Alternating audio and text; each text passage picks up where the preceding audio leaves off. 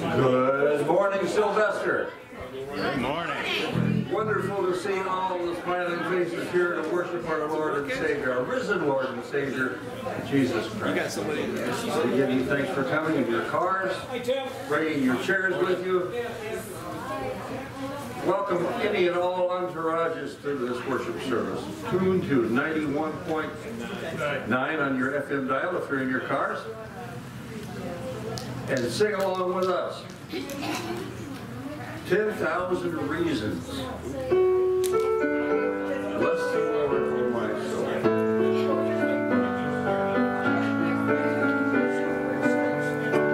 Bless the Lord, O my soul. Oh, my soul. Worship His holy name. Sing like never before. Oh, my soul. I'll worship Your holy name.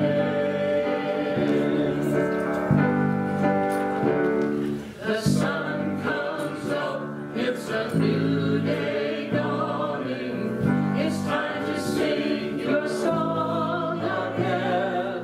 Whatever may pass and whatever lies before me, let me be singing when the evening comes. Bless the Lord, oh my soul, oh my soul, worship His holy name. Sing like never before, oh my soul, I worship Your holy name. You're rich in love and You're slow to anger. Your name is great and Your heart is kind. For all Your goodness I will keep on singing. 10,000 reasons for my heart to find. Bless the Lord, oh my soul, oh my soul, worship His holy name. Sing like never before, oh my soul, I'll worship Your holy name.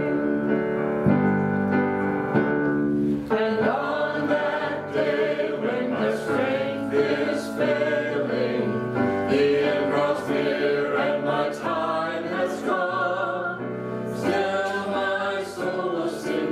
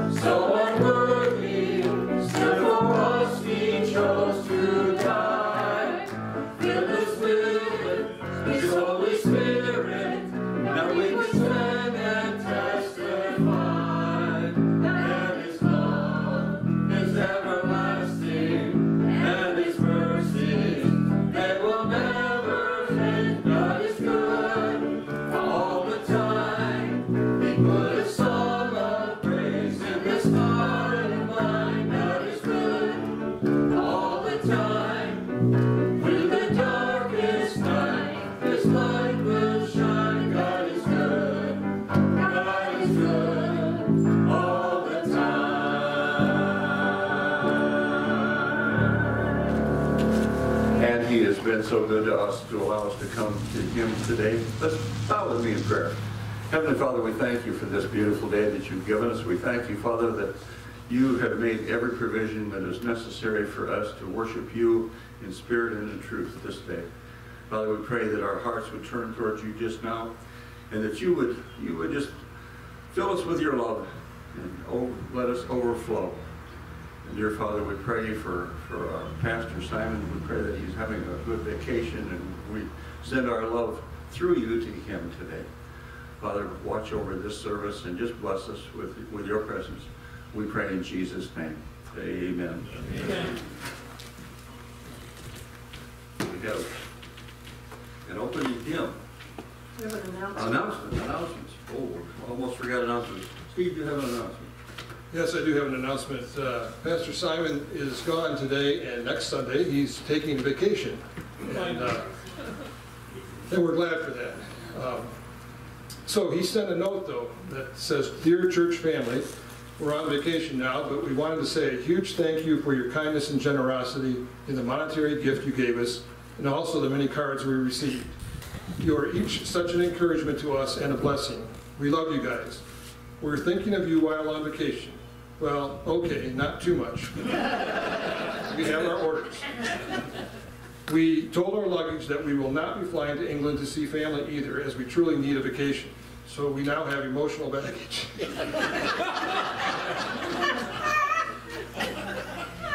Sorry. Simon couldn't resist leaving you with at least one bad joke. You will be blessed by Steve and Tim as they preach both Sundays. We look forward to seeing you when we get back. Blessings, Simon, Laura, and Aaliyah. Let's sing some more. Let's sing about God's grace and how great it is.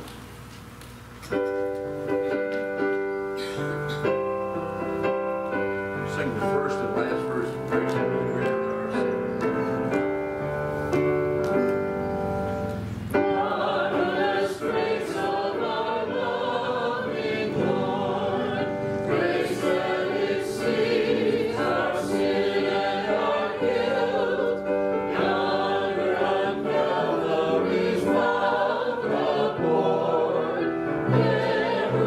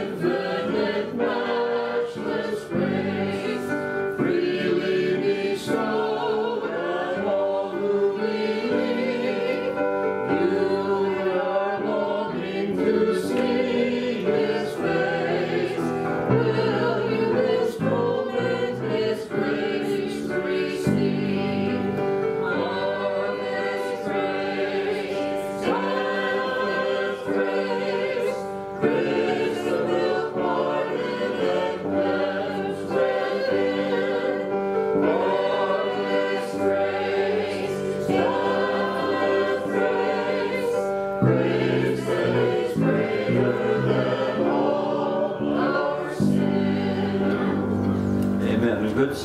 Good singing. Now, matters of prayer and praise.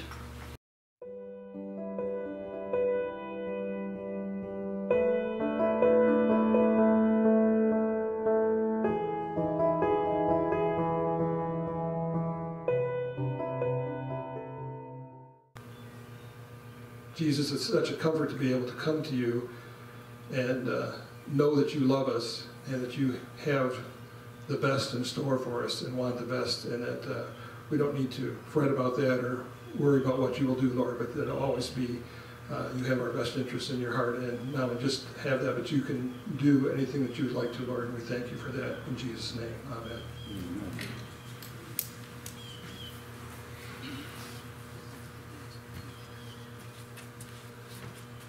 This morning's scripture reading is from Philippians chapter 2, verses 1 through 18. Paul writes, if you have any encouragement from being united with Christ, any comfort from his love, if any fellowship with the Spirit, if any tenderness and compassion, then make my joy complete by being like-minded, having the same love, being in one spirit and purpose.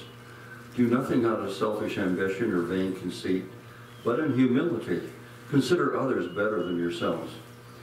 Each of you should also look not only to your own interest, but also to the interest of others.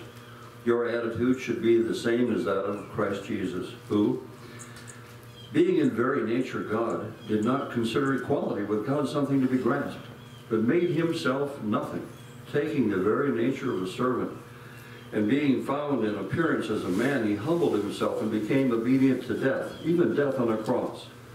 Therefore God exalted him to the highest place and gave him the name that is above every name, that at the name of Jesus every knee should bow in heaven and on earth and under the earth, and every tongue confess that Jesus Christ is Lord, to the glory of God the Father.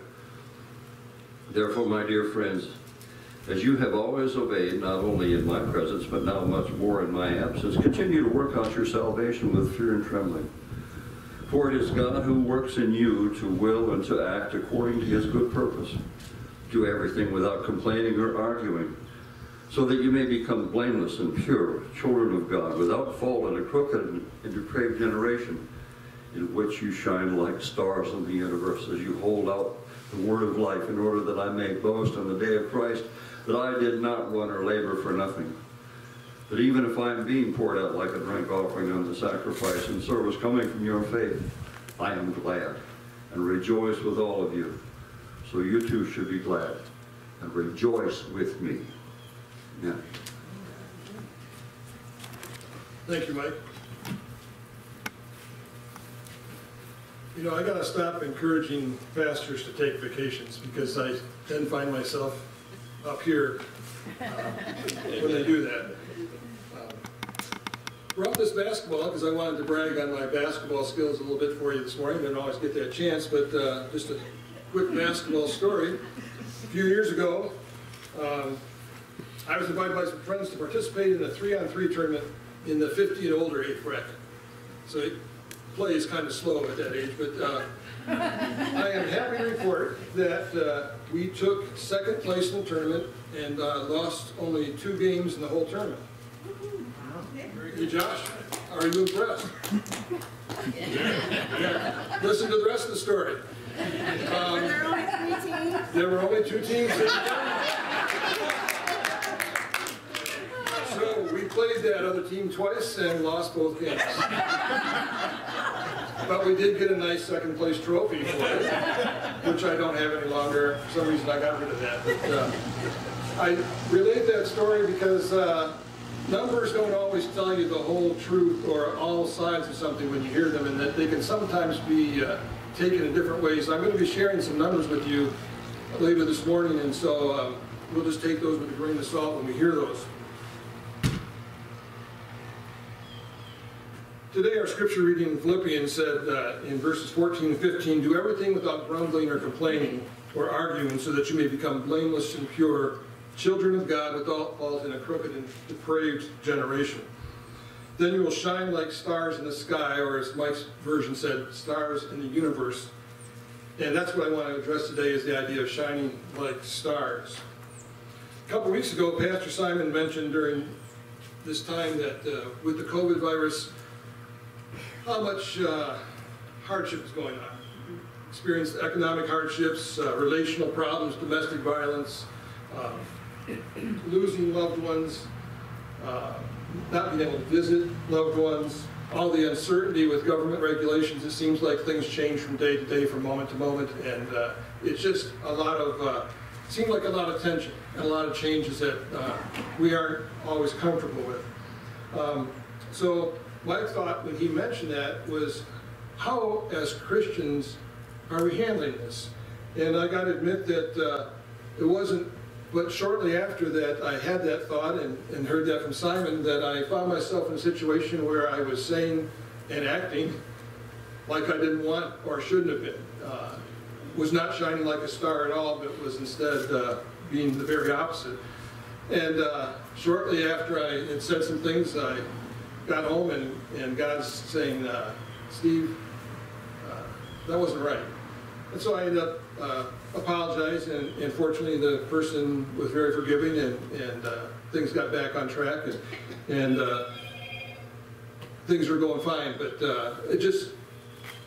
it impressed on me how difficult it is for us to shine like stars. Then I read some articles, and I don't know if you've heard of George Barna. And I've always been a fan of him. He's a Christian poll taker that surveys usually different Christian groups, and then takes the results of those surveys and can point out different trends. And again, let me caution you that with these numbers, they're not always absolutes, but they do kind of give us an indicator sometimes of a bigger picture than we're aware of. So this first article I looked at was really the result of two different polls. He polled pastors to see what pastors thought about how their congregations were doing. And then he also polled the congregants of different churches to see what how they thought they were doing. Here's what the article title says. Survey shows pastors claim congregants are deeply committed to God. Sounds pretty good. Congregants deny it. So in other words, the results of the congregation survey showed that we're not deeply committed to God. In fact, this line out of the results, I found kind of it caused a little ouch in my spirit. It said, the lifestyle of most churched adults is essentially indistinguishable from that of unchurched adults. Let that sink in for a moment. I wasn't comfortable hearing that or reading that. Second article I looked at, the title was, are Christians more like Jesus or more like the Pharisees? And survey says 14%, or about 1 out of every 7 Christians, seem to represent the actions and attitudes that Barna researchers found to be consistent with those of Jesus. So 1 out of 7 of us. And again, this was Barna researchers and their thoughts of what's, the attitudes and actions of Jesus. And again, it's not speaking and saying, absolutely, this is everybody, but enough to give us a trend. Then a few years ago, Gail and I were at, I think it was at a wedding that one of our nephews was at, and he came up to us and he was saying how he has some non-Christian friends and that they complained to him about how they were treated and judged by Christians. And our nephew responded to them that he knew some Christians. At that point, it was our family, because we were related. And he said he thought we were pretty strange at times, but that we didn't judge him or treat him unfairly, but that he thought that his family was accepted. And which was kind of nice for us to hear, the fact that he didn't feel like we were rejecting him. And it was interesting to find that he thought we were pretty strange. But he did say, now that he's a Christian, he says, I get it. It's why we were that strange. But that fits in with the third article I looked at, which said 84% of young non-Christians say that they know a Christian personally, yet only 15% of those say the lifestyles of those believers are noticeably different in a good way. So, I guess what I'm trying to point out is that in Philippians, when it says shining like stars, that maybe there's some room for some improvement on our parts. And I don't say this to beat ourselves up and say, oh, we've got to dig in and grit our teeth and go after this harder, but as an encouragement to me. I like to have a little bit of motivation, and we'll get to more of that later on. But I do want to mention Romans 3:23. Says that we've all sinned and fallen short. And so we are going to fail at times. And sometimes people look at Christians and they hold us to that higher standard, and so when we do fail, they go, aha, I knew it, you're not perfect.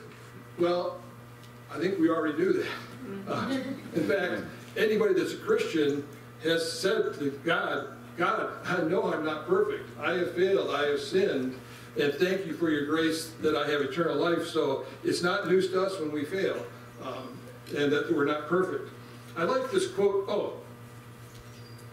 by Rick Warren, a pastor and Christian author. He says, our culture has accepted two huge lies. The first is that if you disagree with someone's lifestyle, you must fear or hate them. Okay, you run across someone like that where you're talking to them and you may express a belief, a biblical truth, and their reaction is, oh, you hate me because of what you just said. Even though there was no hate in what your intent or what you're saying, it's just the fact that you disagreed with their lifestyle. Or it says the second thing is that loving someone means you agree with everything they say or do. Now, husbands and wives, you love each other. Do you agree with everything they say and do? Jan? I know that Richard agrees with you, though. I'm very agreeable. Yeah. Rick Warren goes on to say both of those statements are nonsense. You don't have to compromise your convictions to be compassionate. So I guess what I'm saying is that there's times when we're going to do everything right, and it's still going to come across to someone as you hate me or you don't love me. You know, think about your own, those of you that have kids. Have your kids ever said something along the lines of you don't love me or you don't like me because you made me do this or do that kind of thing? And yet as parents, we know that we love our kids, and when we have them do things, it's out of a love, not out of a, certainly not out of a hate. How many of you remember WWJD? Yeah. Count of three, tell me what that is. 1, 2, 3. What would Jesus do? What would Jesus do? Yeah, that was a popular movement back in the 1990s. So, Natalie, probably a little bit before your time. But maybe you still heard of that, I don't know. But many people wore bracelets with WWJD to maybe signify that they're Christians or to serve as a reminder to, okay, I want to act with Jesus' actions and attitudes. I was looking into that a little bit, and I found out that that was actually based on a book written back in the 1890s by Charles Sheldon entitled, In His Steps, What Would Jesus Do? So it wasn't a new trend that came across, you know, much like we'd like to think, oh yeah, we were part of this new idea. It's been around for a while. In fact, as I think about it, and Christians grappling with the idea of shining like stars, Paul was the one that was writing that to the church at Philippi at the time, and that's probably when the struggle of shining like stars was beginning, way back at that time. That this has been something that Christians have always been working on. So, how do we grow as Christians and shine like stars? I want to look at 3 different steps. Number 1, I already mentioned, was becoming a Christian. Paul, talking in 1 Timothy, says, even though I was once a blasphemer and a persecutor and a violent man, I was shown mercy. The grace of our Lord was poured out on me abundantly, along with the faith and love that are in Christ Jesus. Here's a trustworthy saying that deserves full acceptance. Christ Jesus came into the world to save sinners, of whom I am the worst. But for that very reason I was shown mercy, so that in me, the worst of sinners, Christ Jesus might display his unlimited patience as an example for those who would believe on him and receive eternal life. In those verses, Paul has presented the gospel to us that while he was a sinner, God's grace was poured out on him by Jesus coming into the world to save sinners. We need to believe on Jesus and receive eternal life. I would urge anyone listening, if you're not a Christian, to please take up Jesus on this offer of grace. It's a gift. It's not something that we need to work for or earn, and that's not what this is about today, that as we work on shining like stars, we are not working on becoming Christians.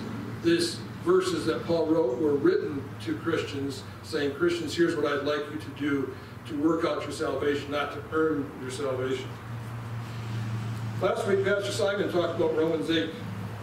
It says, for those God foreknew, he also predestined to be conformed to the likeness of his Son. And Simon said that there's a lot in that verse that he wasn't going to touch, and if he wasn't going to touch it, then I'm not going to go anywhere near it either. But it does say conform to the likeness of his Son. And then in chapter 12, it says, do not conform any longer to the pattern of this world, but be transformed by the renewing of your mind.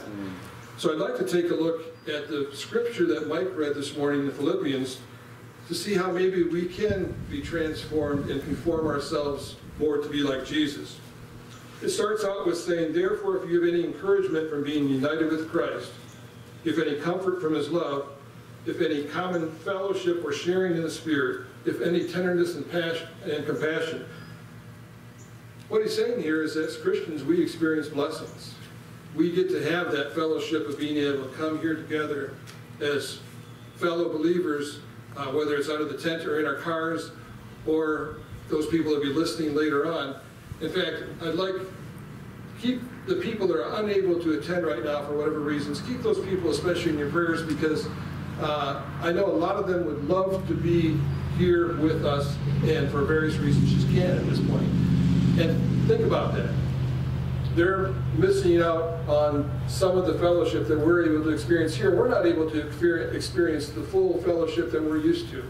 But at least we were able to have some of that contact that some people are still being denied.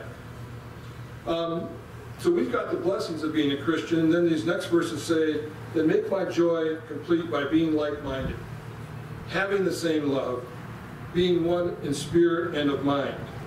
In other words, Paul is saying, we are motivated by Jesus' love and sacrifice, that the love of God in us and our love for God and our love for one another is what is going to pass on the blessings of being a Christian to others. That we're going to glorify God and shine like stars. And it's also cautioning us on staying together and not becoming divided. Don't let ourselves, it's so easy, it seems like in this time right now, there's a lot of division in our country. And as Christians, we need to say, yes, there's things going on that are troubling, that I maybe don't agree with, there's problems, but I want to put my focus on Jesus and say, he's my priority, and look at how he would handle this and not get caught up. I was reading something on Facebook a couple days ago, and I got to stay away from that sometimes, because I'll start to read not only what was posted, but then I'll get into the comments, and the comments get to be pretty crazy. And if I immerse myself in those, and all of a sudden I feel like that craziness is now descended on me, and I take that on. I just want to also mention that being like-minded doesn't necessarily mean we have to agree on everything. It's not saying that. I think it is saying, though, that we will agree that Jesus Christ is Lord and Savior. Amen. And that we'll keep our focus on him. Do nothing out of selfish ambition or vain conceit. Rather, in humility, value others above yourselves, not looking to your own interests, but each of you to the interests of others. Now, Mike's version said not looking only to your own interest. This one says not looking to your interest, but just to the interest of others. It brought up an interesting thought for me. I don't know how many people we have here today or be listening, but let's just put it at 100 people between under the tent and cars and listening later on. If we each focus on ourselves, like it just told us not to do, then how many people do I have that are concerned about me? One. Me. If we all do what it says, and instead we put our focus on what is best for everybody else, how many people are then concerned about me? 99 in this case. So ask yourselves, would you rather have one person be concerned about you or 99 people looking after your interests. I think that we'd all prefer to have the 99, although we want to struggle sometimes and still put ourselves, say, oh, I got it. But I think I'll trust my fellow Christians on that one. In your relationships with one another, have the same mindset or attitude as Christ Jesus. I want you to listen for the words in this passage now that describe Jesus, who being in very nature God, did not consider equality with God something to be used to his own advantage. Rather, he made himself nothing, taking the very nature of a servant, being made in human likeness, and being found in appearance as a man, he humbled himself by becoming obedient to death. Did you hear servant and humble and obedient? In fact, obedient to death. At this point, some people say, when they hear this, they say, but won't people take advantage of you? Aren't you going to be walked all over as you try to consider other people's interests and put them first? Picture Jesus on the cross. At this point, I think people were walking all over him. They had beaten him and mocked him. They had nailed him to the cross. They had lifted him up. Why did he do that? Because he knew what God's purpose was for him. Did Jesus want to go through that suffering? No, he wanted to do what God had for him. But Jesus had asked earlier, hey, if this can pass by, I don't need to do this if there's any other way, and yet he said, I'll do this. Also consider that when Jesus was up on that cross, that wasn't a sign of weakness or being walked on by other people. I look at that and say, what a magnificent strength it must have taken for him to stay on that cross. To be the God of the universe and to have all these insignificant people mocking him, making fun of him, hurting him, when at any point he could have just said, hey, I don't want this. I'm going to end this. And it was in his power to just put a halt to it. He didn't have to do that.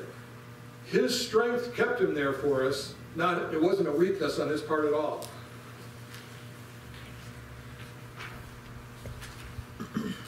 Verse 12 goes on to say, therefore, my dear friends, as you've always obeyed, not only my presence, but now much more my absence, continue to work out your salvation with fear and trembling.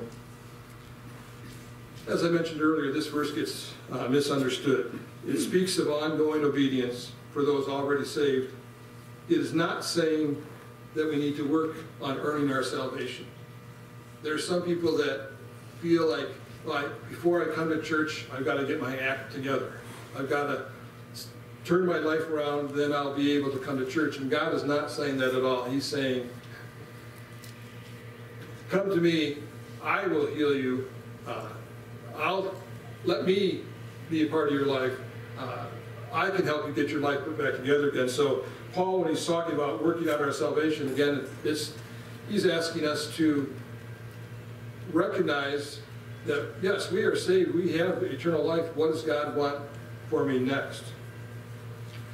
Do everything without grumbling or complaining or arguing, so that you may become blameless and pure, children of God without fault in a crooked and depraved generation. Everything. It doesn't give us much wiggle room on that as far as the arguing and complaining. It's do everything. Then you'll shine like stars in the sky as you hold firmly to the word of life.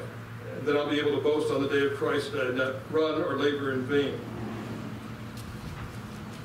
This is just the start. Scriptures are full of verses that flesh out what it means to have the attitude and actions of Jesus Christ. Which leads me to the final step today. We became a Christian. We look at the attitudes and actions of Jesus so we know what we can conform to. The third step, the fact that you're here shows me you already know that, is that you choose to be intentional about pursuing the characteristics of Jesus. One of those ways is by coming to church and being part of a church family so that we can encourage one another. I got my elementary teaching degree at age 22, so a few years ago. And I remember looking back at that time after I'd been teaching for several years. I looked back and pictured how I was in that first classroom. My first classroom was a second grade classroom. I was 22 years old and had all the, the certification. But looking back on that, I could realize, boy, Steve, you were quite the rookie at that time. The new teacher, and how over the years I refined different things and hopefully got better at some things with the experience. And of course, part of teaching was going to ongoing courses to maintain certification, going to different seminars. I remember every time I go to a seminar, my goal would be, I want to come away with at least one thing that when I go back to my classroom, this will help me in my classroom. And as a teacher, other teachers also, I think, echo this, that you're probably almost always thinking about what can I take back to my classroom to make it better. I want things better for my kids. But I think that's true of probably any profession. That Jan, in nursing, did you ever have to take ongoing education, or were you just all set for when you Still have to take it. still have to take it, right? Yeah. Why? To keep me up to date and make sure I'm doing the right thing. Yeah, keep you up to date, doing the right thing, getting better at what we're doing. Our experiences help us with that. Think back to those of you, your first days on a job, how that felt when the first time, whatever that was, how maybe uncomfortable it was because you're just trying to learn things and you're scrambling and you're thinking, oh boy, how do I do these things? Then you look at it later on and you think, well, now this seems pretty easy what I'm doing. You're more comfortable with that.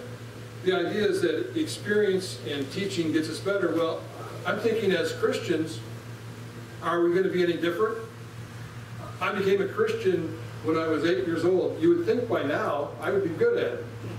Okay? Maybe I need to be a little bit more intentional as far as, okay, what can I do? Because, let's see, if I was 8 years old, yeah, that gives me a lot of years of experience. That as Christians, what can we do to be intentional about that growth, though, so we're not just sitting back saying, yeah, thankfully, I'm all set. I'm saved. I don't know about you guys, but hey, I'm all set. I don't think that's the attitude that Jesus had then. If it wasn't, he wouldn't have stayed on the cross because he was all set, and we weren't. So, I think it's great that we have some Bible studies starting up this next week on Wednesday, because that's part of the being intentional and saying, how can I improve? Because God's given us his word. In fact, I got to mention this, because you know how I am as far as Bible reading plans, that I encourage people to read the Bible. Gail was asking me the other day, she says, how come you got all this junk in your Bible? I don't know if she said junk, but it's kind of like, really?